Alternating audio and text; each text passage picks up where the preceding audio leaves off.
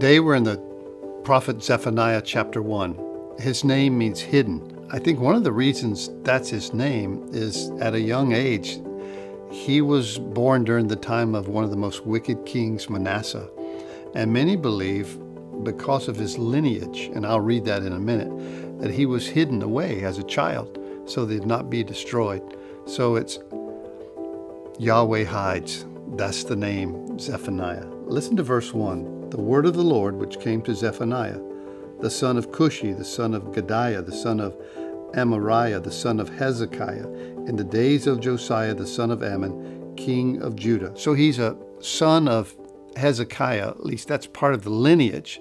So he comes from royalty, but he's also a prophet. Verse 2, I will utterly consume everything from the face of the land, says the Lord. I'll consume man, beast, birds of the heavens, fish of the sea, stumbling blocks along with the wicked. I will cut off man from the face of the land, says the Lord. It's like, man, God's going to clean house. He's coming after Judah. They've once again fallen into sin, and God says, I'm going to take it all down. And maybe they're thinking, well, God's going to judge the world. But then he gets very specific. I will stretch out my hand against Judah and against all the inhabitants of Jerusalem. I will cut off every trace of Baal from this place. The names of the idolatrous priests with the pagan priests, those who worship the host of heavens from the housetops, those who worship and swear oaths by the Lord, who also swear by Milcom, those who've turned back from following the Lord and have not sought the Lord, nor inquired of him. So it's a totally backslidden state that God wants to deal with. And let me just say a few words about that. People can get complacent. They fall into ruts. They back away from what feeds them and helps them grow. And God never becomes complacent. So as they distance themselves, God presses in. And that's part of the story here of Zephaniah. God's going to clean house. He says there's some interesting thing about them in verse 7. Be silent in the presence of the Lord, for the day of the Lord is at hand. For the Lord has prepared a sacrifice. He has invited his guests.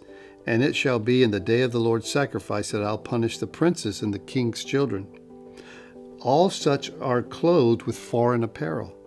In the same day I'll punish those who leap over the threshold, who fill their masters' houses with violence and deceit. It's an interesting verse. It says that are clothed with foreign apparel.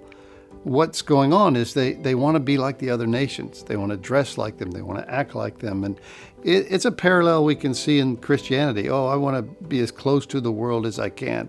I want to do this. I want to do that. I want to be like my unsaved friends.